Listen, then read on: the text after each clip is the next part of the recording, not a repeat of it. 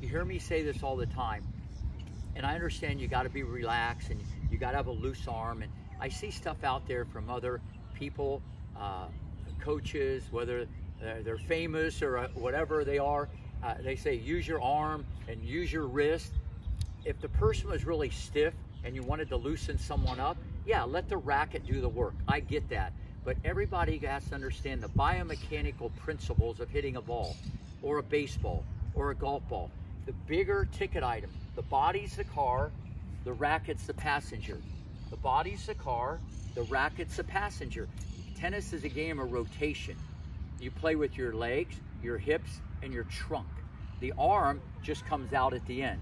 Even though you hear me a lot talk about muscle mechanics and where the racket should be, that's something different. So remember, it's all about rotation, okay?